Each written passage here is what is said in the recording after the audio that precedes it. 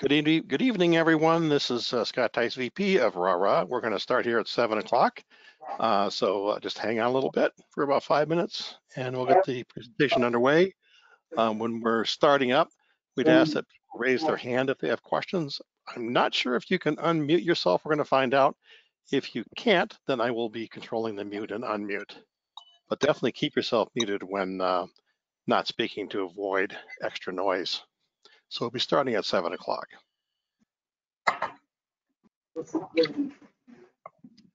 Hi guys, I'm happy to be here. I don't know if anyone can hear me.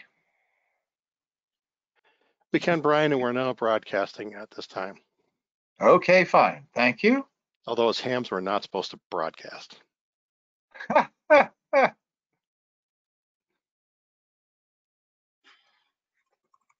I think we call it multicast in the technology, actually. Indeed. I am looking for my mic mute button. There it is. Up. And the webcam spaces are currently being used. So there's no webcam possible for me. Okay, I think, yeah, everybody should probably pause their webcams except for when we start here, Tim. And I'll do mine shortly here. Welcome, everybody. We'll be starting at 7 o'clock. I'm Scott Tice, RaRa's VP, and Tim Guyot will start up in about 5 minutes.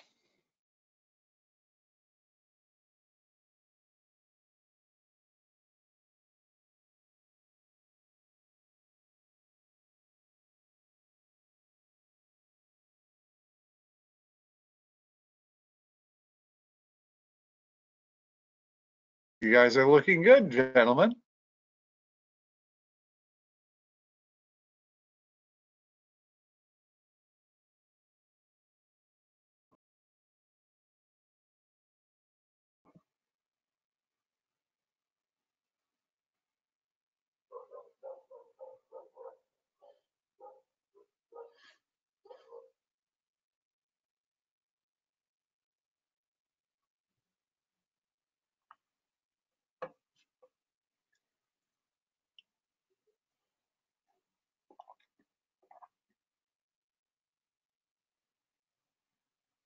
Hi, this is Scott Tice, W2LW, RaRa's Vice President. We're going to be starting here in about 3 minutes at 7 o'clock.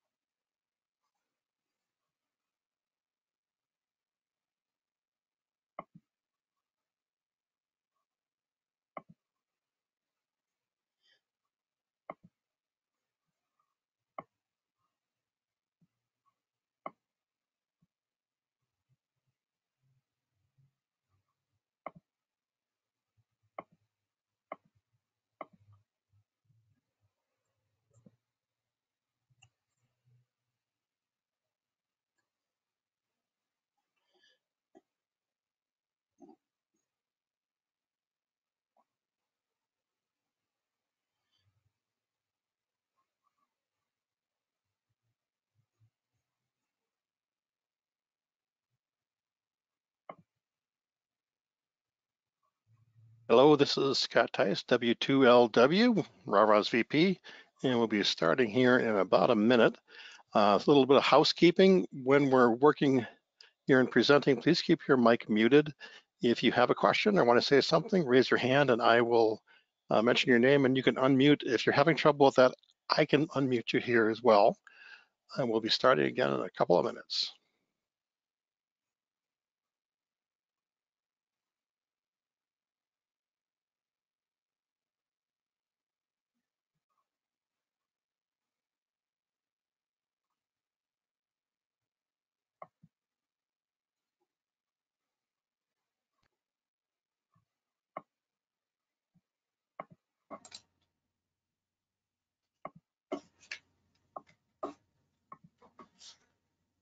Tim, can you hear me? Tim Yes. Guyette? Yep. Okay, I had to recheck in. I couldn't hear anything or talk about anything, so I went out and rechecked in. All right. Do you have me make anything about education in your setup? Yep. There's 3 slides, your commentary on classes and the availability of tutoring, the RaRa academies, and it's jumping my mind right now. Okay, well, glance at those. I've got my notes. Thanks. Hello and welcome everybody to RaRa. Straight key, a lot of fun. So I'm gonna see if I can get some certificates with that, and maybe a WAS I'm working on for 40 meters, 30 meters, 20 meters, and 17 meters. So CW is fun with a straight key, and that's all I have. Bye. Thank you. And that's it. No, we got one more. Gary Acker. Hey, Gary Acker here again from down in Elmond, which is, by the way, right near Hornell, right about 5 minutes away. We have a couple of things this last week that I've done since I'm not going to work every day.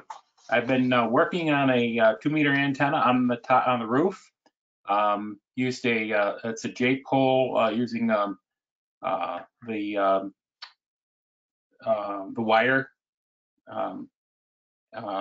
What do you call it? Twin lead wire.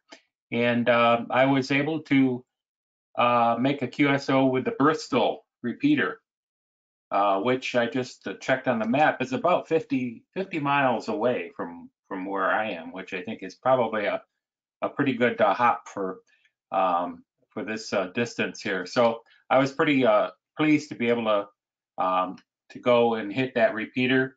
And I know they've got a number of nets on there that I'm going to be interested in checking out. And then I did have on HF side, I did have a contact, the first international contact this past week with a guy over in Italy. So that's it. Cool. Let's see here. We have John Witkowski. Hope I didn't butcher your name there. Yeah, no, you did fine. Can you hear me? Yes, This is all new to me. I have to put my headset on because these 89-year-old ears don't work too well anymore. I operate just about every day now. I was first licensed in 1960, and for every year, every day, every week, during that whole period of time up until about 1.5 years ago, I was on the air very consistently. Then I lost my bride, and I just dumped the hobby for whatever reason. It had no interest. And let's see, it was back in early January. I went to one of our club meetings, a CVARA meeting in Norwich, and a couple of the guys got on my case. So I made a vow that I would operate every day, except when there's a contest on the weekends, and forget about it. But so I've been doing it, and except when the bands were really closed down, I've been making at least one and maybe as much as 3 or 4 contacts, and these are all CW, which is my love. And so it's great, and I'm getting back into it. I'm starting to get the love of the hobby again. It was very dampened for a while, but I'm getting over it, I think, and enjoying it once more, so it's fine. My interest in RaRa goes back a little ways. A buddy of mine who lived in the Rochester area, and you guys would have loved to have gotten his call. His name was Ted Fredrickson, and he was in the Marine Corps with me. And his call that was issued by the FCC was K2ROC.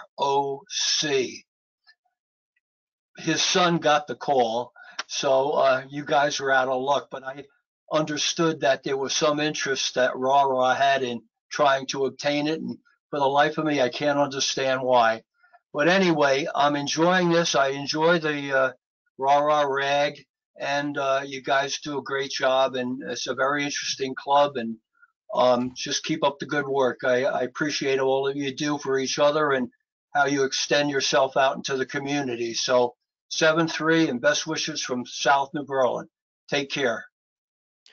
Thanks, John. So Bob Arahan. That's close enough. Arahan, Arahan, okay. WB2CNC, WB2CNC. Not responsible for butchering names. That's why we use first names and call signs. Okay. Anyway, I need some help. I think I did something to my TS440, which is sitting right next to me. In receive mode, it seems to trigger every few seconds into transmit mode. And it started up a week or so ago while I was sitting here using my handheld on 2 meters, and hasn't gone away since. The only clue I have is that if I take off the microphone, it stops triggering. So I don't know whether that's a clue, but if there's anyone out there who knows these TS440s backwards and forwards, this one is one that I picked up a few years ago after seeing the late Brad Allen's ham shack, who's was just down the road. And he talked me into picking one of these up, and it's worked fine until I did something last week. So anyone who can offer some assistance, I'd appreciate it. Sounds like the Vox button is pressed. Yeah, you're probably on Vox. On the top left of the unit, Bob, there's a slide switch. Make sure you're in the middle position of that, which is push to talk. If you're all the way to the right, you'll be triggering your Vox, and your anti-Vox may not be set properly, which is in the back of the unit. Okay, I'll get the manual out and look for it. Thank you. All right, this is Tim Brown. I've got your home phone number, and I'm not sure if you got mine. I can give you a call tomorrow, and we can discuss it. That would be great, Tim. Thank you. All right. Scott, you can go back to getting your queries there. Okay. And by the way, Tim, your video froze. I'm not sure what's going on with that. Peter, you had your hand back up again? No, I just didn't take my hand down. Oh, okay. Great. I think we've cleared the board there, Tim. You've got some question marks by Bill Duff and a few others. I'm not sure, is that where that goes? Let me see. Oh, there's questions on a different panel that I have not seen before.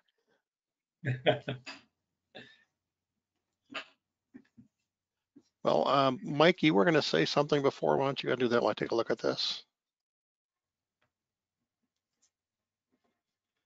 Yeah, I have a button here and I was leaning on it. This is why I wasn't able to get in. I was just going to talk about, I've had for years a thumb DV, and I recently put it on the internet so I could use it throughout my house. And you know, it's not really radio until the last mile, at least from my house. But I've been able to meet some people over in Buffalo on digital, and they seem to have a lot going on over there. They've got servers that can transcode from the various modes. So I've been having some fun with that.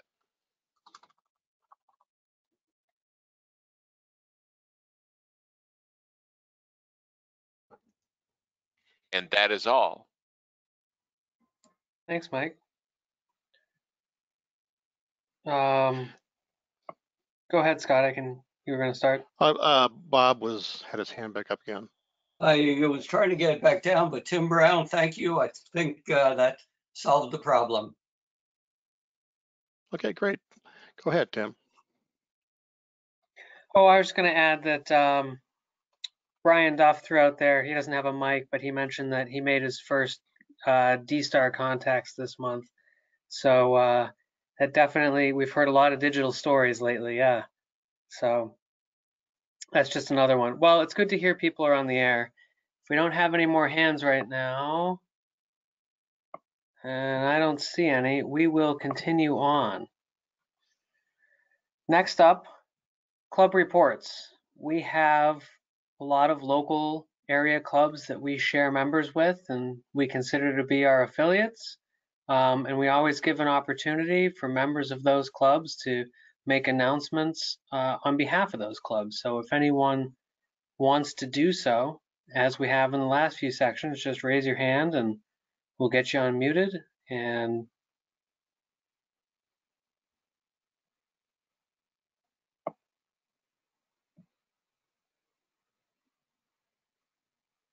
Nobody wants to report. I see no hands. Well, if anybody has any information on their club that they would like me to post on the website, please let me know. I've stopped putting calendar events on for right now because it seems kind of difficult to go through all the things that are happening. And I think everybody who's looking at other clubs should definitely check their websites to see. It looks like some people are opening up towards the middle of July. I understand the Batavia Hamfest is supposed to be happening.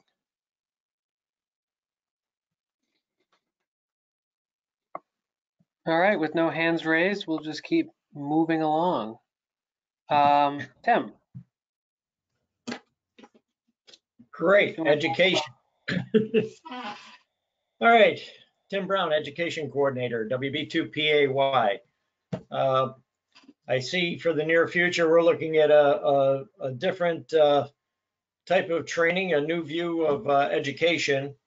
License classes had to be canceled at RIT. Not sure about September classes. It depends on whether RIT opens up, and that's undetermined at this time. We may run, if they are closed and we can't get into a venue, we may run some Zoom or online tech classes and general classes if we can get that all organized.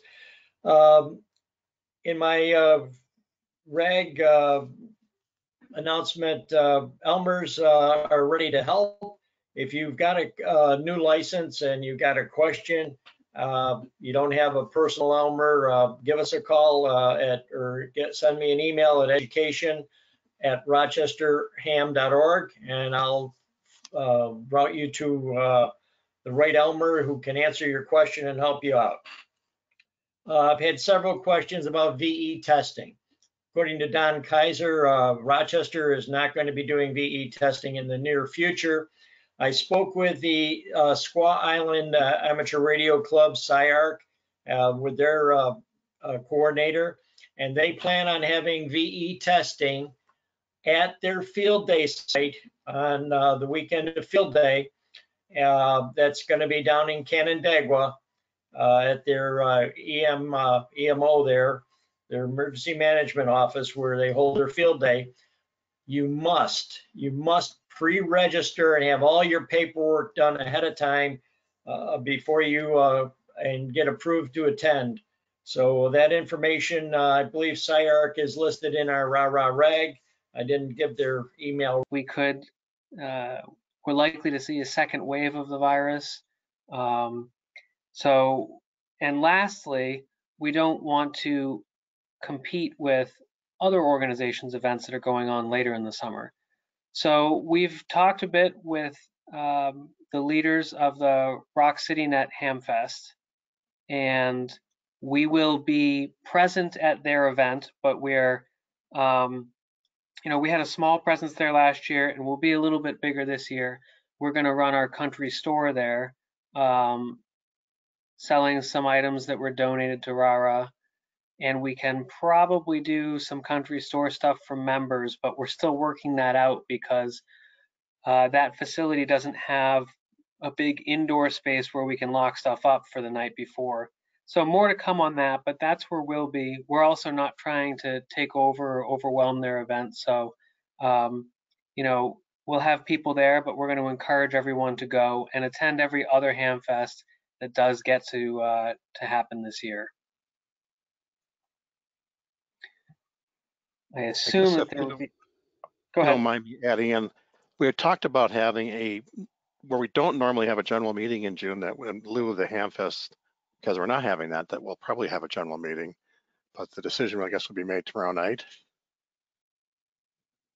Yeah, that's a great question. With both, so the reason that we don't usually have a June meeting is because we have the Hamfest one weekend and Tour de Cure the other, and to have our members show up for 3 multi-hour events in the same week is a pretty big ask.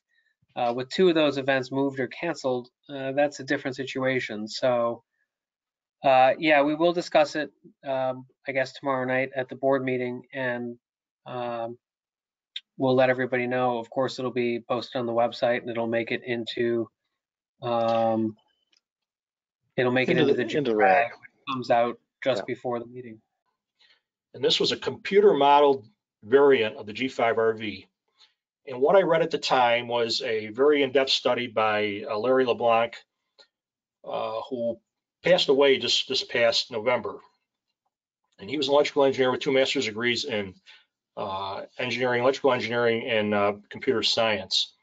And some of the plots you'll see he used with his software. I will have references for all this at the end of the presentation. So in the mid-1980s, Brian Austin, ZS6 BKW, ran a computer analysis to develop an antenna system for the maximum number of HF bands possible that would permit a low standing wave ratio without an antenna tuner, with a 50 ohm coax cable as the main feed line. Identified a range of lengths which, when combined with matching ladder line, would provide this characteristic. Now, according to an acknowledgement expert in computer engineering design, LB Seebeck, of all the G5 antenna system cousins, the ZS6 BKW antenna system has come closest to achieving the goal that is part of the G5RV mythology and multi-band HF antenna consisting of a single wire and simple matching system that covers many of the HF bands. Both are good antennas and will work well in defined situations.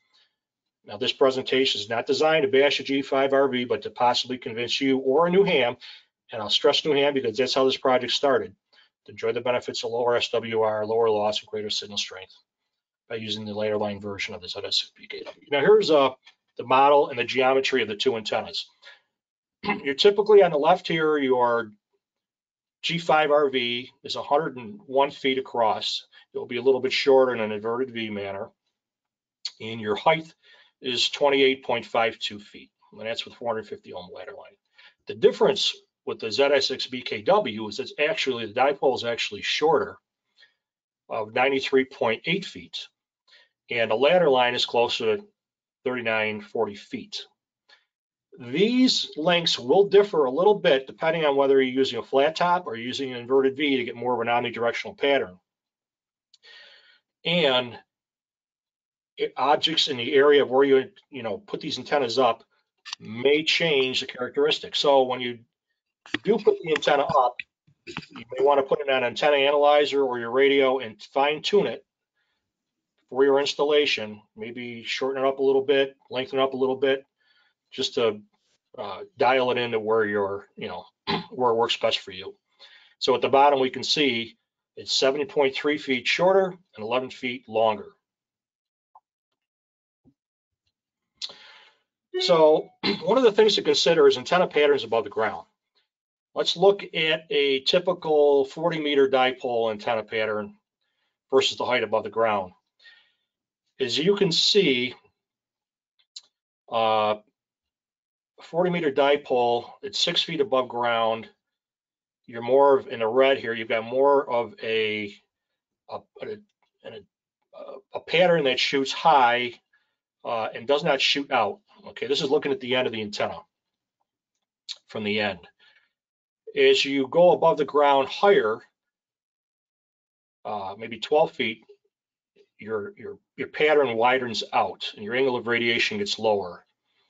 40-meter dipole at 24 feet in the green here, it gets even pushed out even further. The orange even further at 48 feet, and then way out at a very high antenna, 65 feet. You're really pushing out to a lower angle of radiation, depending on where you want to work. So those are some of the things you have to consider when you put an antenna up. What's your favorite band? I'm talking about a wire antenna now. What's your favorite band? What are you shooting for?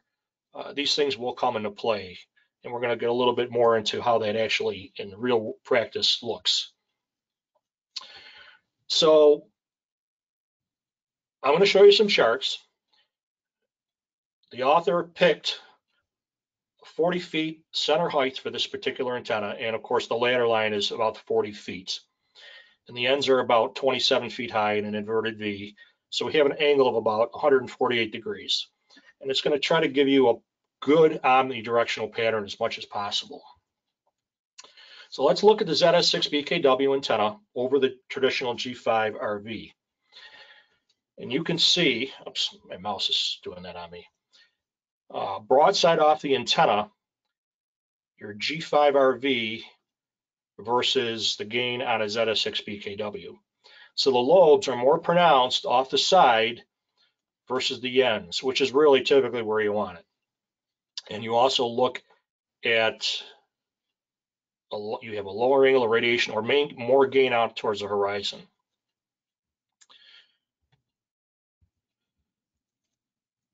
Let's look at 40 meters.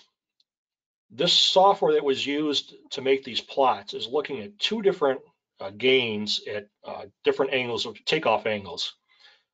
So on the 40-meter band at a 63-degree takeoff angle, let's back up here, and you can see we're kind of centered here on the US where we are. So you can see a fairly good omnidirectional pattern on 40 meters.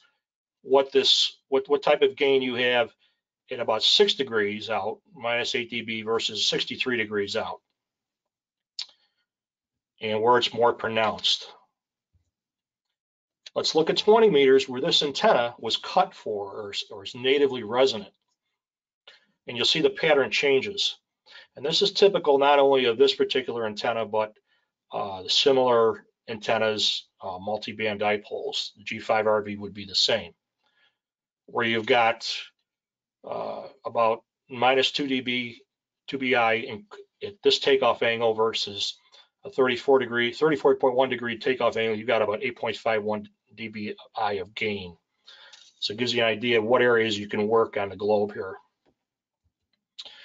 17 meters, something similar, but you've got a lot more lobes here because this is really, it's a higher frequency. It's not really in resonance with the antenna.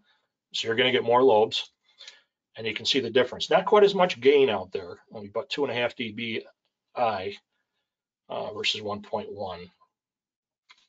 12-meter band, it's almost equal on both, the takeoff angle on both, and it's quite a pattern to take a look at.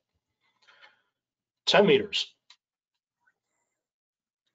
This is where the antenna shines because the G5RV is not resonant on this band, nor are a lot of antennas very resonant on this band. So the ZS6BKW works well here. You can see the lobes. You're going to have to put up with some nulls, but of course it depends on which way the antenna is oriented. This is somewhat of an inverted V. I'm going to assume if you do turn it a little bit, you will have different lobes off by a few degrees. This is a 20-degree swath here. So we looked at radiation angles and we looked at patterns. Let's take a look at SWR curves for this antenna. The G5RV does very well on 80 meters. You can get almost down to 1.0 or thereabouts, down about 3.5 megahertz, all the way up to 40 megahertz. It starts getting pretty high.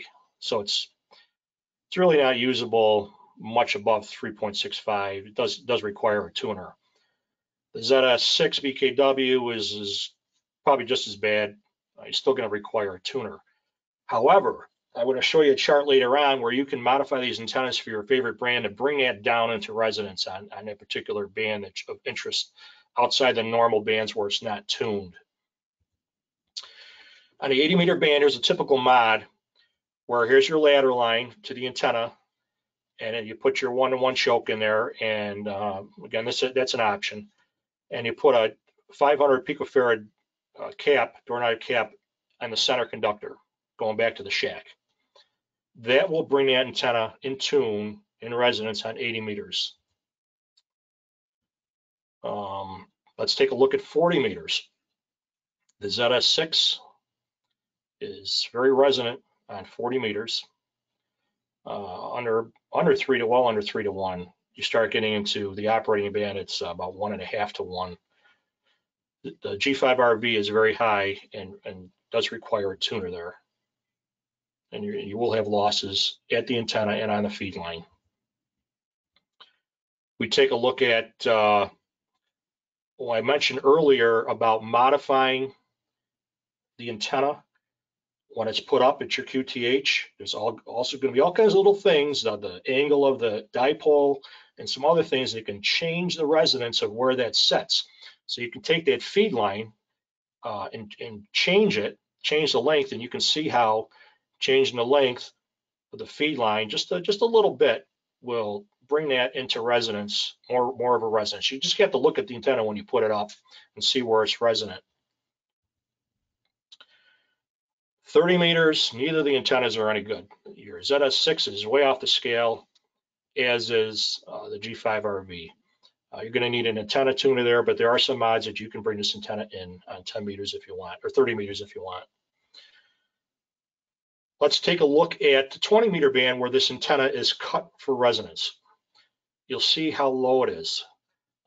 It's resonant. I'm sorry, hold on a minute. There we go. You can see where it is. Let's see, I'm losing my, there we go. You can see where it is here, resonant across the band. Again, your G5RV is going to need a tuner for a lot of this portion here. G5RV is kind of cut for resonance on 20 meters. This is the best you're going to see of it on all the bands, pretty close. Again, 20 meter, your ladder line lengths. If you change the lengths a little bit, you can see what it'll do. It's not that critical, but it does help to play a little bit. Let's take a look at 17 meter band. This antenna is very resonant on there. The G5RV is not. 15 meters, both antennas are just horrible. And you're going to need a tuner. There are mods that you can bring it, to bring this in if you love 15 meters. 12 meters. ZS6 BKW is right in line with where it should be. G5RV is going to need a tuner. 10 meters. This antenna is pretty good. It covers pretty much most of the 10 meter band, starting 28.5, you're pretty close. 29.5, you're still within the area. If you play with that ladder line, you can bring it down a little bit, but it's just not that bad. 6 meters. It's amazing that this antenna is resonant on the 6 meter band natively. Some of the best DXs out there on that 6 meter band. G5 doesn't count. And then you can see how antenna height will also tune or detune this antenna. So we've kind of picked a nominal height of about 40 feet, which is actually the length of the ladder line for this antenna, is where it likes to dial itself in. Right there, this is the 40-foot mark. This chart here is where it is, and that's pretty much where the antenna was designed. So that's an ideal height of 40 feet. It doesn't have to be there, but it is ideal. So let's take a look at the ZS6 BKW, and this is the optimum ultimate antenna. However, it had mods done to it on a specific band of interest outside the 5 that it's normally resonant on. Sure, your antenna tuner can tune these other bands without these mods. But if you want to keep it native, especially on 80 meters, you can throw that door knob cap in there, right here, and it'll really bring it in nice and low. And if you look online, you'll see different mods for this antenna. So in summary, in our conclusions, we'll look at these two antennas, look at the bands. Every time I move the mouse, this flicks on me, sorry about that. And you can see where natively these antennas, this is just natively without any mods that I mentioned, where these antennas are, and the differences in the SWR and where they come in. So it's nice, as I mentioned earlier on, it's really nice to have an antenna that's resonant as possible before it hits that coax coming back to the shack to reduce line losses. And I've personally had experience with different antennas where that makes a huge difference. So I mentioned earlier that I looked at all this, and another ham that lives here, Phil, K2ELV, doesn't live more than a mile or so from my house. New ham, got his G5RV. This is in 2017. And I said to Phil, I said, you know, he's newly licensed, about to put up his first antenna. I told him about it, and I showed him the differences, what I had just showed you in those charts. He said, let's do it. So we shortened the antenna, lengthened the ladder line, and put that antenna up over 40 feet in a slightly inverted V. The results were astounding. I couldn't believe it. Better than what I had seen in the studies. And below is a sweep of Phil's antenna. These are the bands here, 80 meters, 40 meters, 20 meters, 17 meters, 15 meters, again, it's not good, 12 meters, 10 meters. And Phil's going to break in here, and I think we can unmute him. Phil, I want to unmute you and get some comments on what this antenna has done for you and the experiences you had putting it up. Can we pull up Phil's name in the list here, the moderator, and unmute him? Yep, he's unmuted. Okay. Oh, he pre-muted. He's unmuted. All right. There we go. Okay, I got him. Go ahead, Phil. I think we might be fighting each other. I think so. Go ahead, Phil.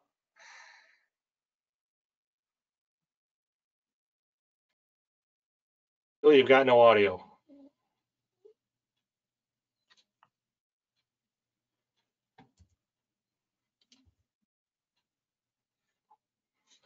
Okay. Is there a phone number that he can call in on? If you go on the audio panel, expand versus the little double arrows, you should be able to see a thing that lets you call in. It'll give you a PIN number, and usually it's a toll-free number to call. Okay. Maybe you can do that, Phil. He's doing that now. I just changed the telephone, so that takes a moment to get connected. Okay. Hey, this is our first glitch this time compared to last month. We have plenty of. Yeah, he's running on Linux, and it may not see his microphone. So we'll sit tight.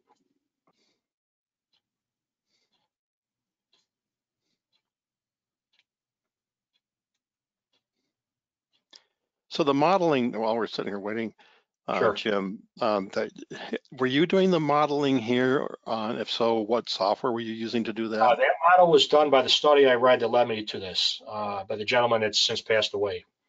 And he was using some software there, as mentioned in the very first slide, but it will be included in the last slide in the presentation.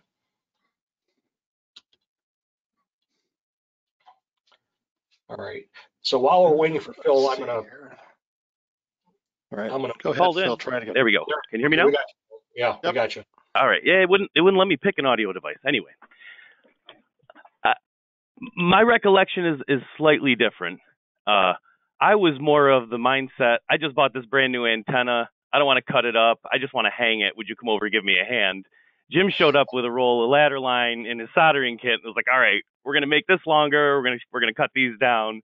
I was a little hesitant at first, but I'm really glad I listened to him because, you know, I knew nothing at the time. I just, like he said, brand new ham. I just wanted to put up my antenna and play radio that weekend. I had taken that Monday off. So it didn't take us all that long to do the mods. I haven't done any of the additional single band mods yet. I do plan on doing the 80 meter one. That being said, it tunes up on any band I try to tune up on. I really only use the tuner on 15, 30, 80, and 160. I don't get on 160 all that much, and SWR is a little high, but it does tune up fine with my internal tuner. I'm running a Yaesu 991A. In my, I'd say 2 years of really actively playing HF, I've put 2,500 contacts on that antenna, about 1,500 of my own personally. And then last year, during 4th of July week, I was representing New York State as K2A in one of the 13 colony special event stations, and I did 1,000 contacts that week too. So I never have a problem getting out. I only run 100 watts. I don't have an amp.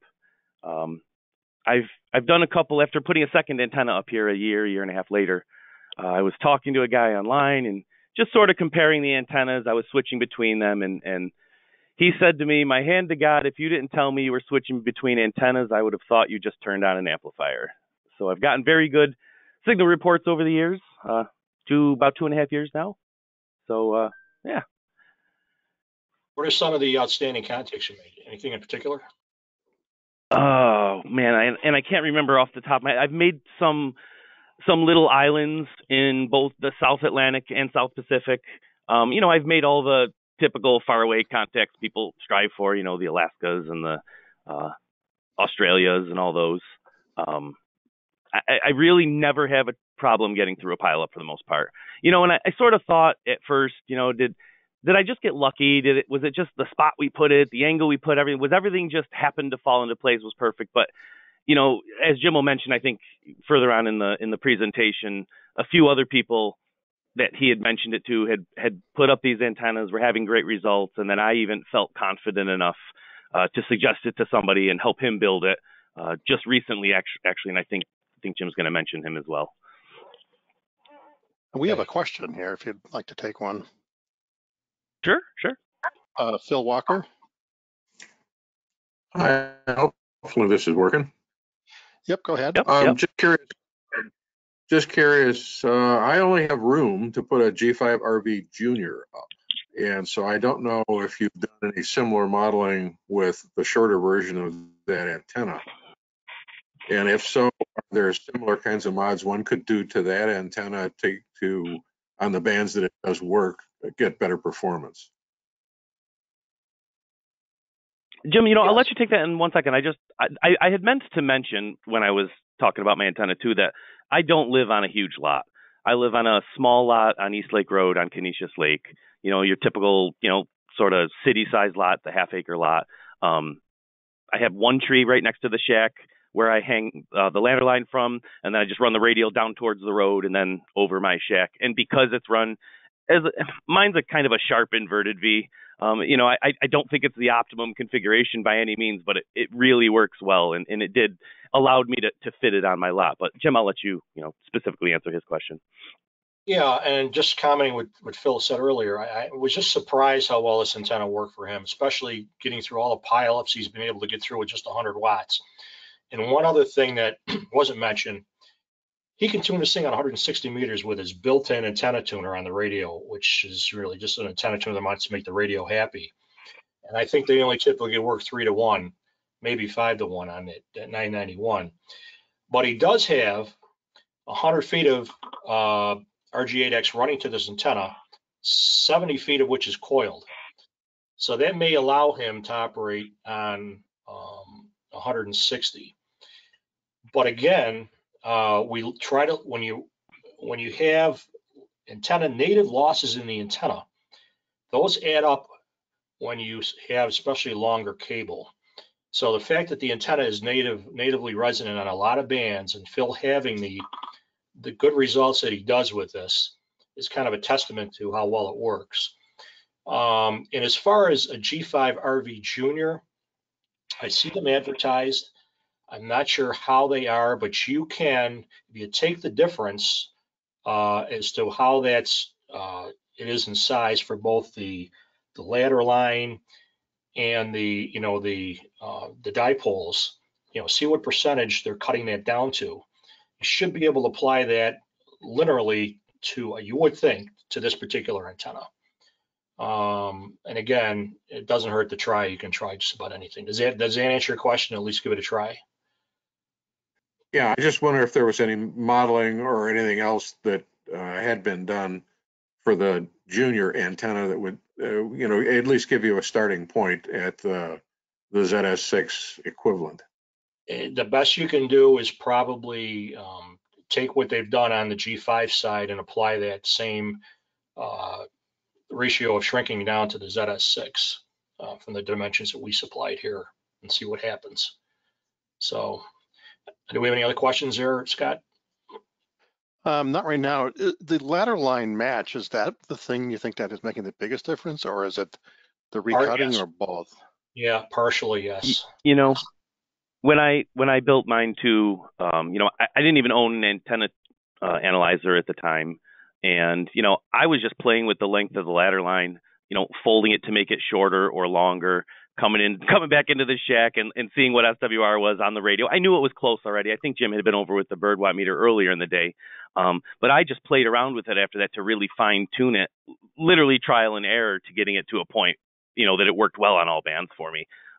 When I helped somebody else, like I said, I know Jim's coming up to him in a few minutes. When I helped him, by that time I had an antenna analyzer and, you know, did everything a little bit more, you know, by the book as opposed to just trial and error. And you know, his turned out great as well. Yep, that's true. Okay, so what happened about last year? Another new ham was Steve Denny, and Steve had purchased a G5RV, and we were pretty and you much. know, Jim, it was pretty much the exact same conversation that you and I had. He came over here, he pulls the G5RV out of the back of his truck, brand new, wants to hang it up, asked me if I'd give him a hand. I'm like, you know, and then it was the exact same conversation that you and I had a year and a half earlier. Yep. And the antenna went up just under 40 feet in inverted V, and you can see Steve's results were very good. He still wants to make that 80 meter mod to put that cap in there, but you can see from his sweep where these are resonant. Steve, you want to chime in here as to your experiences? And I cannot find you on the list of users here, and maybe you can talk and see if we hear you. I know he's in there because he's. Raise your hand. Do you see him at all? I see you raising your hand. I unmuted. Can you raise your hand, Steve? Or I can't see the people raising their hand. Yeah, Okay. he did. You're still muted, Steve. There Hey, you guys, We hear you. gentlemen, ladies, how you guys doing? Yeah, it's the same story that Phil told. When I told Phil about my purchase of the G5RV, he said, wait a minute. And he said, we got this thing that we're going to do to your antenna. And being a new ham, I didn't even have my general license yet before my the antenna was put up. So Phil came over with his antenna analyzer. I think we set it up at his house first because he had the a height. He had it all stringed up in the tree first, and we got it situated there, and then brought it to my house. Did a few little modifications. I think we didn't get quite 40 feet, right around 38, 39. Did some ladder line adjustments, some radial adjustments, and the results have been amazing. I don't have anything to compare it to, but I didn't need to buy another antenna. I've hit Australia. I think I've worked all states. South Africa tons of times. All of Europe. 100 watts and a $50 wire. That's about it. Thanks, Steve. Yeah, I was impressed. How's it doing pileups for you? I don't know if it's my voice or the antenna. I get right through, Jimbo. I get through pretty well. I do have a beam antenna now. I took down. I think I'm going to get a different one, but I really hardly need it. This antenna is it's been amazing. I've heard other people having a lot of problems getting out. Not only do I get out well, I receive equally as well, I would say. So it was definitely worth the modifications. I do have a G5RV Junior that I was going to use for just playing around. I haven't even put it up. I bought it for field day use, or I'm always in the woods, bring an antenna launcher out there, and I'll see what I can do with the G5RV Junior. see if I can, I don't think it's going to get close to what this antenna does, but there's got to be some modification to, it's actually a gentleman asking questions about the Junior. There's got to be a modification you can get a little bit better results, but I don't think there's anything that comes close to this. And you can tune it to your needs, really. As Jim mentioned, the doorknob, I think I'm going to put a 750 picofarad cap in there. Where you want it tuned the best on 80 meters depends on what cap you use. You can use 500, 750. I think they went up to 1,000 picofarad. So I'll let everybody know when that modification happens. Let me ask a question to both you, Steve and Phil. What are your noise levels on this antenna? My biggest complaint is noise. I threw up an NFET half wave here, and it's the noisiest antenna I've ever used in my life. How's the noise level for you guys? What do you typically see on 40 and 80 meters there? Very low for me. Unless, you know what, I see the same amount of noise level. If you hear somebody else complaining about noise level, you know, my noise level will be up. But not indirectly. If it's affecting everybody else, it's affecting me. So my noise level isn't always high or always low. It's I haven't had a complaint about noise level on my side. Go ahead, Phil.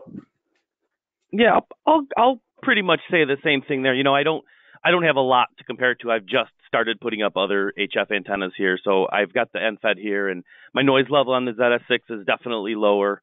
And I have a couple of times with now with Steve, with a couple other people, just kind of asked, you know, hey, what's your noise level on this, you know, frequency now? And, you know, I do seem to be a little lower. And again, I know there's a lot of other variables involved there, but for me, it's been acceptable. I've never left and said, oh my God, the noise is killing me. Sure, there's nights now and then, but overall and generally speaking, it's decent. Yeah, I'll agree. I've been to Phil's Better house than decent. times, and it's his noise levels much better than mine. Okay, well, thanks, guys. I appreciate it. One other ham who could not make it this evening, Ken, KU2US at the south end of the lake, his antenna went down, and I told him about this antenna, and he went out and put it up, and he says it's the best antenna he's ever used in his entire amateur career, if you want to call it that. So he's been very happy with it also. The next project is the W5GI mystery antenna. And this thing can be made from 300 ohm ladder line. You can do 450 if you want. Makes for a great light portable field day antenna. And you can run it in a dipole fashion or an inverted V, of course. They call it a mystery antenna because they have problems modeling this antenna and they can't figure out why it works so well natively. And it has some stubs in here, makes it collinear matching stubs that change the phase between these sections, radiating sections, and you actually get gain on this antenna on 20 meters. Again, it's cut for 20 meters natively, and it's a low-profile collinear coaxial array antenna. Covers 80 through 6 meters again, but look at these SWR readings. They're even lower than the ZS6 BKW on all the bands.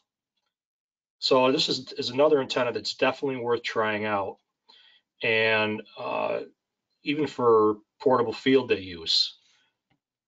There's a design here, and we'll make sure this PowerPoint presentation gets published on the RaRa site.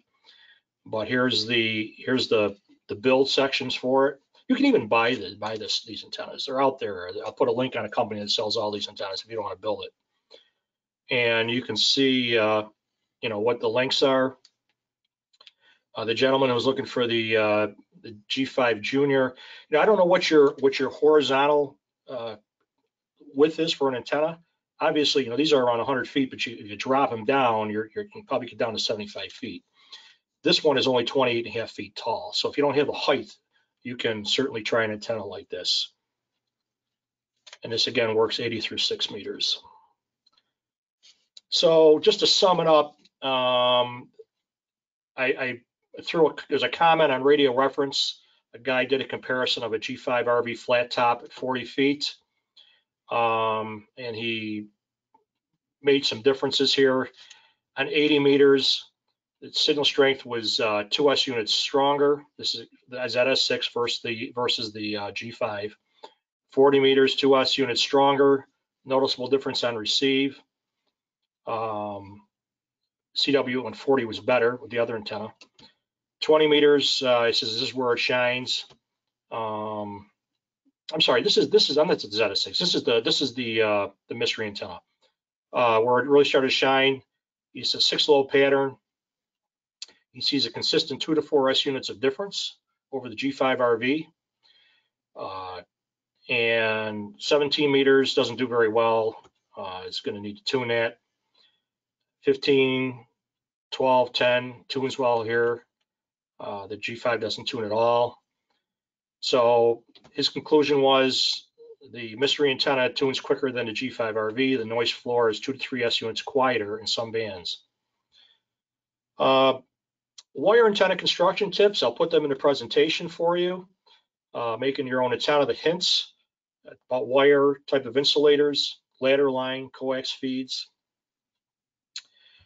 You can see a little bit about your ladder line, feed line.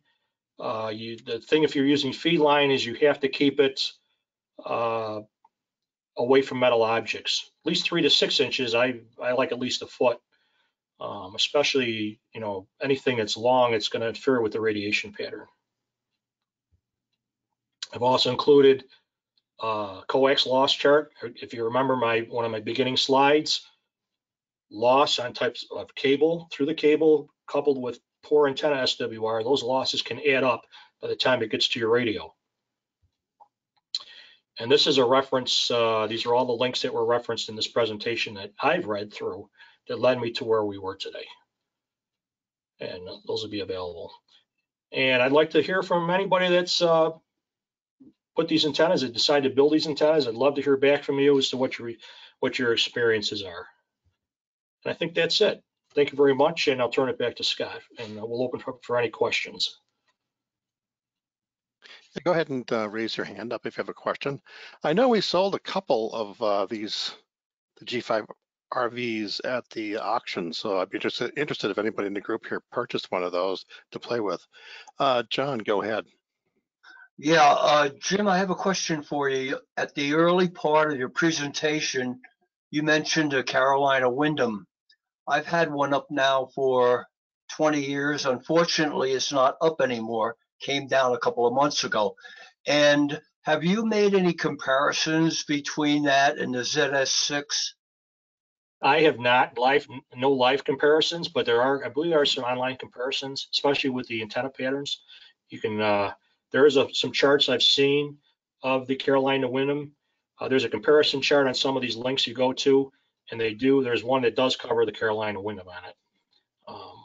Okay. The Carolina Windham's a great antenna, but it's a very heavy antenna, as you can imagine. It's made out of coax, and it has a valent at the top. So, if you can put one of these up, it's definitely worth a try.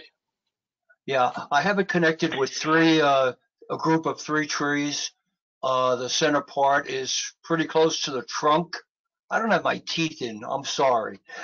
But anyway, it's connected near the trunk, so it's really supported well, but it's been up there a long time. It's been a very good antenna, but since I have an inverted V with a trap dipole, I've been using that, so I said, well, I'll wait until the weather gets a little nicer, and then I'll put it back up. But after hearing your talk about the ZS6, I said, gee, I wonder if I should go in that direction or not, It's up to you. You have a trap dipole. I don't know what bands it's natively resonant on, but that's a good performing antenna. Yeah, 40 and 80.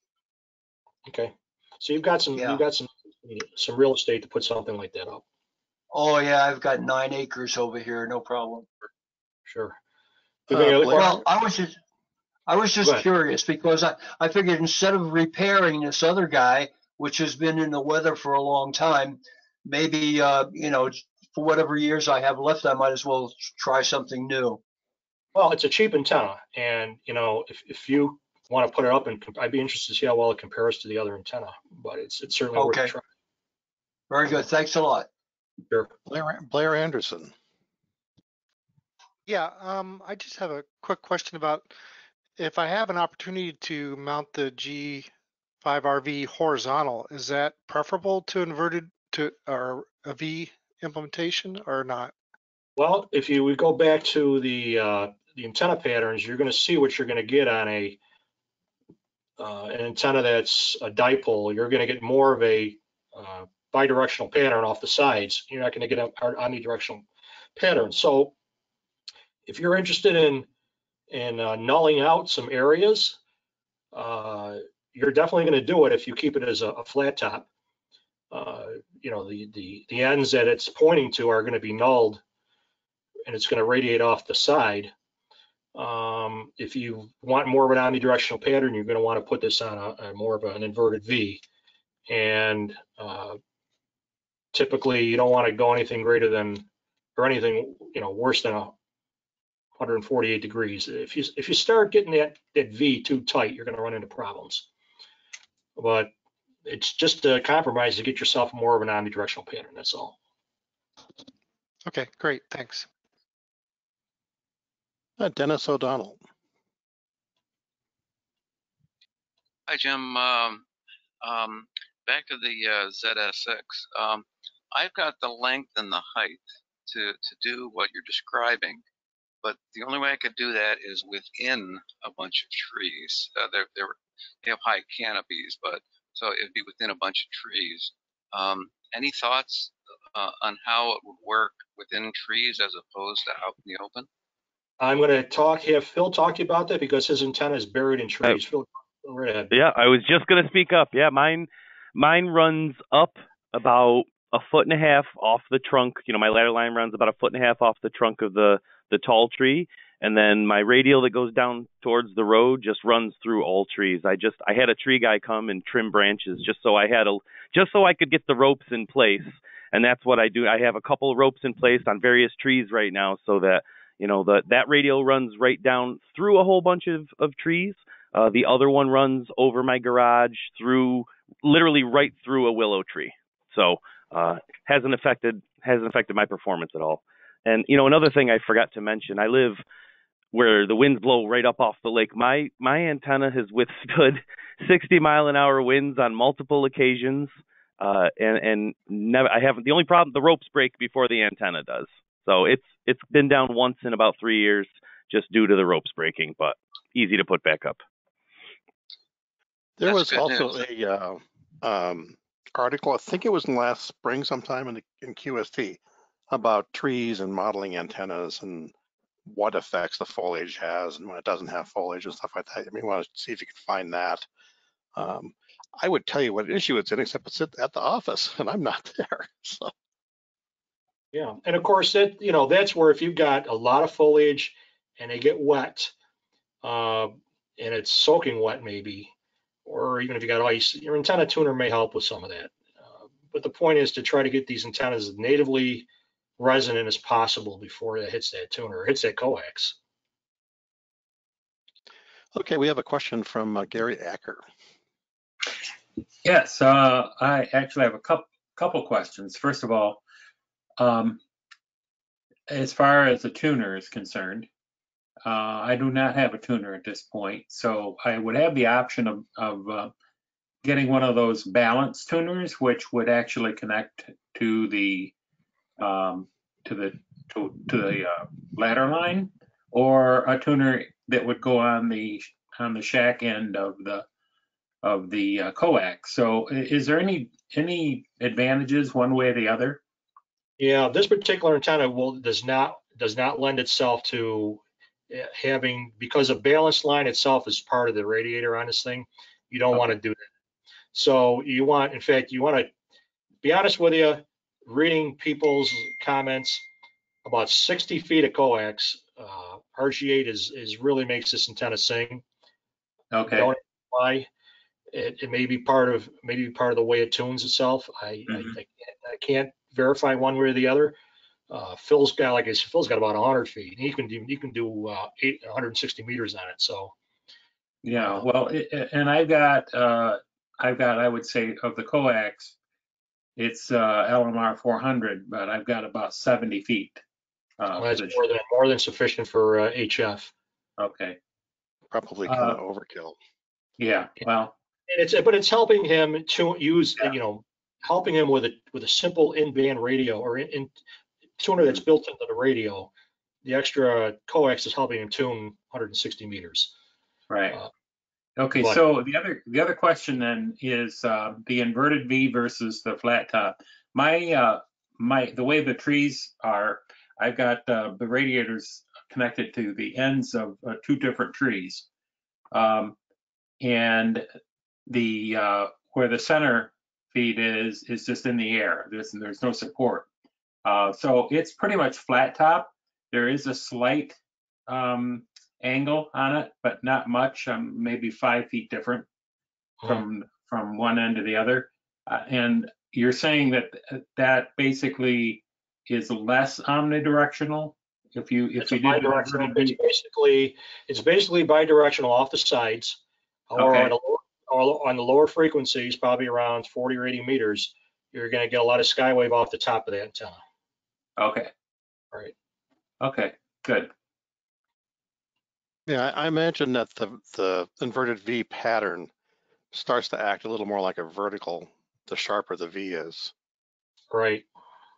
So it's going to change both the planar pattern or the polar pattern as well as the takeoff angle.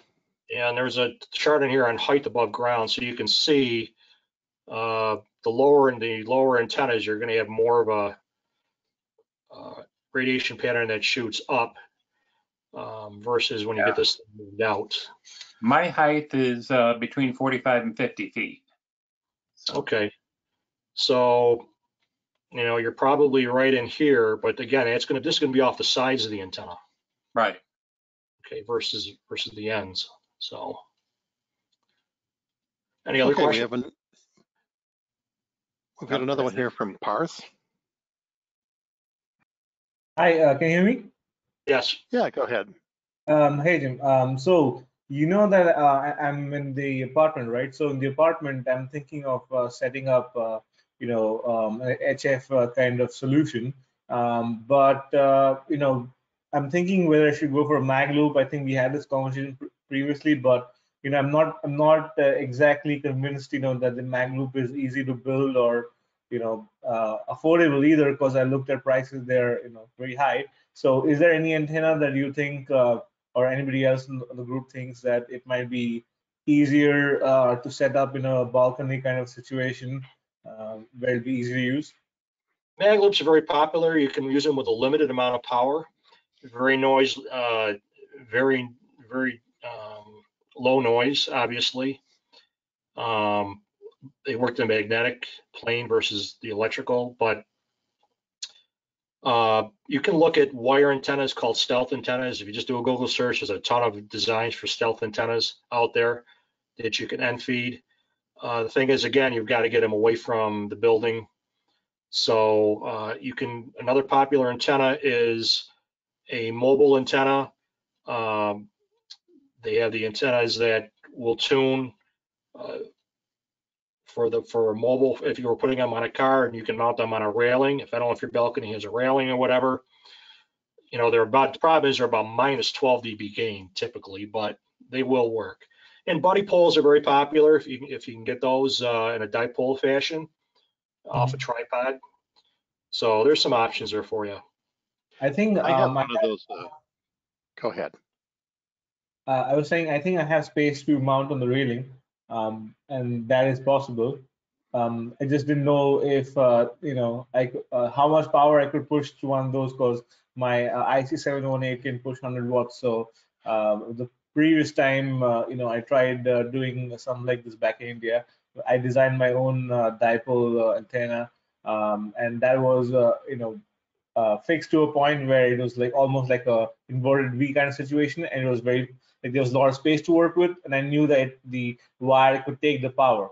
But in this situation, you could try the buddy poles if you have a little space for them. Basically, they're a dipole, but they're wound. They're wound, so they're shortened. Right. or a mobile antenna that would attach to the railing. But again, these have to be designed for some type of limited counterpoise or ground. Mhm. Scott, you're going to say something? I was just say, be careful with the loops and power. Yeah. The way that they operate the capacitor end can have pretty significant voltages depending on power. With 100 watts going into it, it's going to probably kick a kilovolt to 1.5. So they're specially designed. You'll see a lot of the designs will have vacuum capacitors in them. I have an MFJ and it's got a very large spaced out capacitor to deal with the voltage stuff. MFJ also has an apartment antenna but it requires you to tune the counterpoise too, depending on what band you're in, that you can stick on a railing and hang off at an angle. I bought one of those when I first started off. It's kind of marginal, but it does at least get you on the air. Right. Well, thank you. How about another question from Jeremy Gaynor? Yeah, I just actually have a comment for the guy who has the railing. Number one, I have the question: is your railing metal? Yes, it is metal. Okay, I have seen people who are using things that are made by Tar Heel. Yaesu makes one as well. That's actually for their radios, where you can actually use the internal tuner. That's called the ATAS 120. And that one is rated for going up to 100 watts. Tar Heel makes them anywhere from 100 all the way up to, I think it's 500 watts. Don't quote me on that. And they're called screwdriver antennas. Those are the mobile antennas, I believe, that Jim was trying to refer to. And what it is when you tune them, they actually go up and down to get resident or the lowest SWR for it. The problem is that you have to have really good grounding. When you're putting them onto a vehicle, you have to make sure that all of your body parts, that means the trunk lid, the body, maybe even your exhaust, the hood, everything has to be grounded. So they use grounding straps. So when you're doing it to a balcony railing, you're having to make sure that the contact for that is really well done. You need to grind off a little bit of paint if they're painted or whatever, to be able to make sure that it's well grounded. To answer Scott with the QST, with the trees and antenna gain, there was a QST issue. It was in February of 2018. The name of the issue is called The Truth About Trees and Antenna Gain, and it starts on page 33. And you can find that if you're an ARRL member. You can actually get that through their digital editions right through their website. That's all I have. Thanks a lot. That's good advice. I saw somebody else had their hand up and took it down. Okay. Jeremy again. You're muted yourself, Jeremy, if you want to talk. No, like I said, I was done. I just took my hand down. Oh, okay. So at this point, the only thing I could tell you is if you're interested in getting a little bit better performance out of your quote all band antenna, this is because a couple of alternatives to look at here, and I'd be very interested in hearing your results and feedback on these. Got a question from Peter Fornia. Go ahead, Peter. All right, a little bit late, Jim, but the question regarding the orientation of the ladder line and coax, I think everything I'm seeing looks like it's vertical. What if it's horizontal, or part of it is vertical, part of it is horizontal? I know this has been, depending if you're running a flat top, you could probably run this ladder line up to 45 degrees. If you're an inverted V, you could go perpendicular away from the antenna, and it may alter the irradiation pattern a little bit, but it shouldn't have anything to do with the way it's matched. Up to 40, yeah, I can get the height. If it's a ladder line, it's supposed to be about 40 feet or so. Height is 40 feet, so that implies, well, it's not vertical. Up to 45 feet, you're saying, and that gets the coax off the ground into the air and into the shack, much more convenient for me. Sure, yeah, but you can run it if you want to run the ladder line back towards your house because you don't have the vertical height available to you. you can certainly do that and run it back on an angle. I got big trees. I can put adjustments at each end. Sure. Adjust the height for the whole thing. Sure. Okay. Thanks, Jim. Nice presentation. Thank you. Any other questions? John Oh, yeah. Bukowski. Yeah. I don't know if you covered my question or not, Jim, but how would this work? I have a tower with a tri-bander on it, and if I put a stub out, could I run that ladder line within like 3 or 4 feet of that tower to Absolutely. the ground? Yeah, we've seen that done. People do that with the G5 all the time. You know, give it a try. They claim that, you know, you get the ladder line out away from that. That tower is a big surface area, okay? But it's certainly not going to hurt to try it. Okay. Performances. Is 3 or 4 feet sufficient, would you say? Yeah, that's what I would do. 3 to 4 Okay. feet. Very good. Thank you very much. I appreciate it. I'll be quiet now. Blair Anderson. That's an opportunity to put a couple of twists into the ladder line. Right. To Brian brings up a very good point. Anything that I put up, I twist the ladder line. I do too, always. And trees and ladder line and any other antennas don't make a good union as a rule. Right. But The if you twist can will also avoid, knock the noise down. yeah, if you can avoid trees, it's a good idea. Yeah, it does. And Scott says it will knock that wind noise down. That's true. Or just electrically, it knocks it down, the twist as well. Thank you, Jim. Yeah, Blair, I you just have had a question? one quick additional question on the ladder line. How important is it be straight at whatever angle you take it off? Can you change that? Like I've got to run mine through the side, through my upper part of my house, and then back down into the shack. Is that a problem, or should I try to bring it in later? You don't want the end of that ladder line anywhere near your house. I mean, you can, all right, but you're going to have all kinds of stray energy there coming off the bottom. You're going to probably want to use an isolator. It depends on how much coax you're going to run in. I look at Steve. Steve, your ladder line's right down the side of your house, right, for about 15, 20 feet. Oh, wow. I don't know if he's still on. If you look at some of his photos, his ladder line is there. He's coming straight down, but. Yeah, I saw that. Currently, I'm running mine in right through an upstairs window, and then down to the first floor. Yeah, I would not do that with this type of antenna, not at all. All right, I'll try to get it all outside then. Yeah, because that's part of the match. That's part of the matching section of this antenna. Okay. Versus say a balanced antenna where you're running the ladder line right to the tuner on a balanced feed. Totally different design. Okay, very good. I was wondering, Jim, if the ladder line is twisted, that's going to change the angle that the transmission line operates at continuously along the twist. Does that interact with the other elements of the antenna? Not that I'm aware of. Not that I'm aware of. There's currents that this sets up, okay? And I wish I had, there's a slide, if you go to one of those couple of those web pages, there's a slide showing the currents of the antenna on each of the bands. And it's interesting how the currents set themselves up on the ladder line and the dipole. It's different for each band. The antenna actually operates differently. It's different characteristics on these different bands. I just turn one turn for every 12 or 15 feet. That's not too bad. It's worked good for me. Yeah, that's not too bad at all.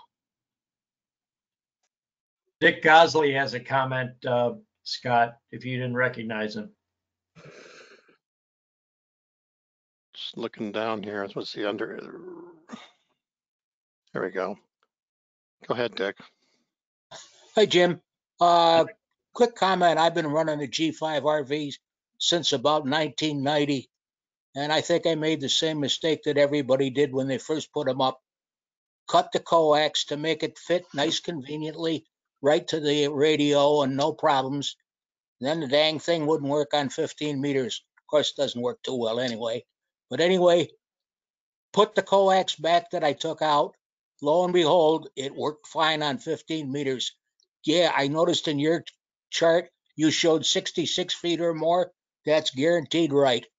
66 feet or more. If you shorten it, 15 meters will be a bear and you'll never make it. Yeah, and try to use a low loss coax or good quality. So you're right on there, Dick. Yeah, right. I got RG8X. What does that loop do electrically? Because I've seen other designs where you have to have 10 turns at a foot diameter or something like that of coax. Actually, believe it or not, if you buy the G5RV from DX Engineering, their build specifications show 8 to 10 turns of cable right at the base of the antenna, and it's to get the stray RF off the outside of the coax. Is it kind of like a choke? It's kind of like a choke, yeah. Okay. Yeah, we used to I got say that why at the top of my tower too. Instead of a balun, I just put a choke, wire choke, and it works good. Yeah, you can get these one-to-one isolators out there. Yeah. Jim, are you ex-law enforcement by any chance? Yeah, 20 plus years. Oh, okay, that explains a lot. Okay. Can you tell from his designs? Yeah, I was wondering about that. I got a few people in my family who had a lot of time on the job too, so it would just pique my curiosity. But thank you. Another era. No, they're all 20-year guys too, so they put in a lot of time on the job. I don't see any additional questions. Anybody else want to put their hand up here? Nice job, Jim. Tim, President, do you want to say anything? Yeah, I guess I'm going to make a final comment about wire antennas in general. We had a presentation in, let's see, 2019, 28, probably in 2018. Bob Carr's K2OID, and Bob is a DX Century member, so he's made contacts all over the world over the course of 20 years or so. And one of his comments, getting to the point, one of his comments was that he made a huge number of those contacts before he got a beam and before he had an amplifier. So that kind of goes back to Stephen's comment that he had the beam, but that the wire antenna has been performing almost as well. So there's been a lot. I think Jim's presentation proves very well that even seemingly simple wire antennas keep improving and people keep coming up with new designs. And it's a great way to get around the world on a really small budget. Thanks, Jim, for the explanation, and even more so for the Q&A. I think that really helps people out a lot to be able to get their questions answered right away. Yeah, thank you. And I want to thank Phil and Steve who really put this thing into practice over the last couple of years, especially Phil has got well over 2,500 contacts on this, and the results he's had is just incredible. Best I've seen in all my years on ham radio. Well, with that, thanks again to the presenters, the commentators, and of course to Scott for continuing to orchestrate all of this. I think that's it, unless anyone else has anything else. Scott? No, I don't. Very good presentation, Jim. I think everybody appreciates it. I know I certainly do. Absolutely. And thanks for taking the time, and thanks for everybody for joining tonight, and hope to see you in June. We'll let you know about the meeting. I'm kind of excited about doing an extra meeting here. So I think this has been working out pretty well. Excellent presentation.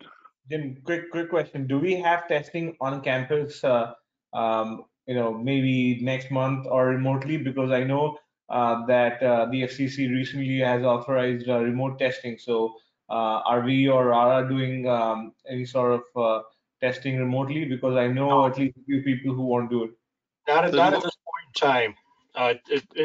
Tim made a presentation about that earlier, and There's The going to be Laurel VEC met and they decided not to do it at this time.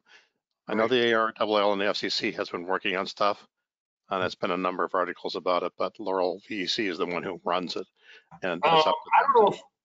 I don't know if Sam or one of our newest hams, he mentioned that he, I don't know if he's still in the presentation here, KD2 TVB, but I think he said he did his license testing online. Considering it's online, if you have another club someplace who is actually doing it, you might be able to do it with them. Yeah. All right, so I'll let the people know. You may be able to find another club to do it, but at the moment, between RIT being closed and the VEC that we work with not permitting online testing, we're not supporting it right now. I mean, yeah, I think there's special provisions for both the training and how you're supposed to administer the test. Somehow they're dealing with those issues. Go ahead. Actually, I was going to say you might want to check out W5YI. I know that they've been doing some online testing, and I believe that might be where they have done some of that. I believe they only did a pilot program with California, and I don't think it's widespread yet. This is Tim, Education. I spoke with the Laurel representative from SciArc, and he said, believe it or not, the paperwork and the logistics of implementing the remote testing are so complicated that's why many VEs, of the 14 VEs, VECs, they do not want to get involved in that with the money exchange and the security. You're just going to have to wait. So as I said, the February field day, SciArc plans on testing down in Canandaigua.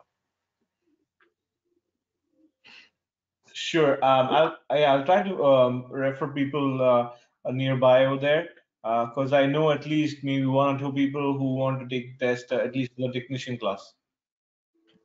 If those that want to be tested, if you want to send an email to education@rochesterham.org, and I will see if I can make some special arrangements with our VE group. But it's not going to be in the next week or so. We might be able to do something special if we have people that are really ready to take their test, not just wannabes, but really proficient at online testing. We may be able to get some VEs together to do some social spacing local testing, where there's no guarantee to it at this point. Sure, we can find a place to do it. And, maybe we'll get back to you guys. Thank you. David Carlson, you had a question?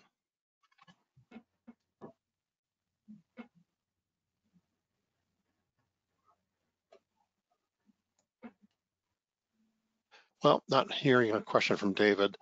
Yeah, we'll talk about it. I know, as far as I know, the Rock City Net Ham Fest is still going on in August. And last year we had testing there. So that may be another opportunity, but we'll have to see what happens. Of course, that does mean you have to wait till August. I'm not sure if Alexander, the Batavia Hamfest, has made a decision yet whether they're going to do testing or not. I didn't see it in their brochure. That one's on July 18th, is that right? Correct. Yeah. Okay, David, if you did want to ask a question, you're self-muted right now. So you have to unmute yourself. Thank you, everybody. Thank you. Well, go ahead.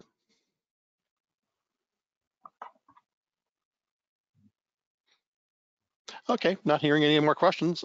I guess I'll move to adjourn the meeting. George Masney wants to know if the presentation is going to be on YouTube. Yes. Can you hear me now? Yes. Sorry, I'd just taken my headset out for the meeting. Yeah, I was just going to say you can sign up through the Alaska group. We had a fellow here in Genesee County that took his technician and a couple weeks later his general online.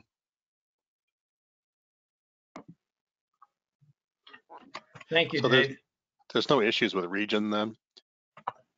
Apparently not. I mean, it's like any other VEC.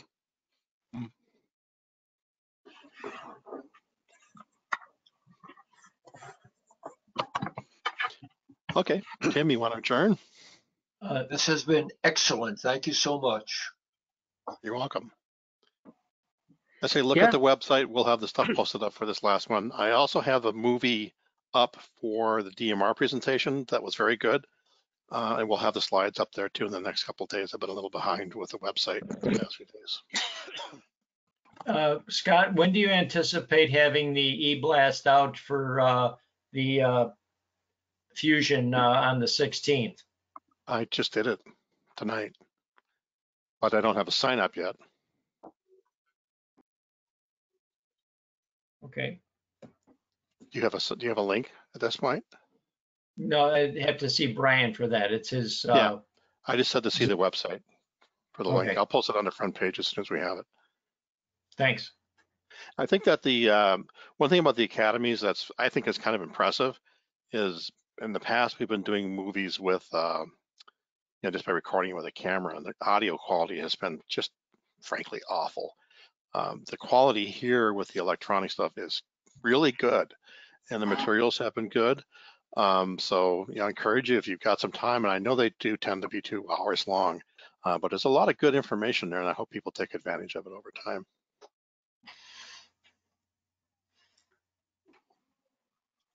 We're in a new kind of education here. Yeah, we'll see how it works out. Hey, we get to see Brian's smiley face.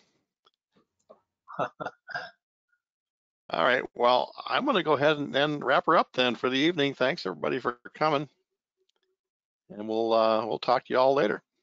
Thanks, Scott. Quick question. Sure. What time are we going to do the board meeting tomorrow night? Tim, we were talking about moving it up, but We usually do 6 again. Yeah, I think we did 6 last month. 6:30? 6 is fine by me. I'm home right now, so. Oh yeah, I think we actually pushed it back for a couple of the commuters. So I'll send an email to everyone right now proposing 6, and as I'll long send as the no link one, later. as long as no one balks at it, we'll do 6. Okay. I think we agreed on 6 last time. There's If also that. anybody, I mean, we've gone down about half or less of what we had before. If anybody wants to join, they're certainly welcome to. Just email the webmaster and I'll send you a link as a guest. Okay, well, Thanks, gentlemen. it's been fun. We'll talk to you all later.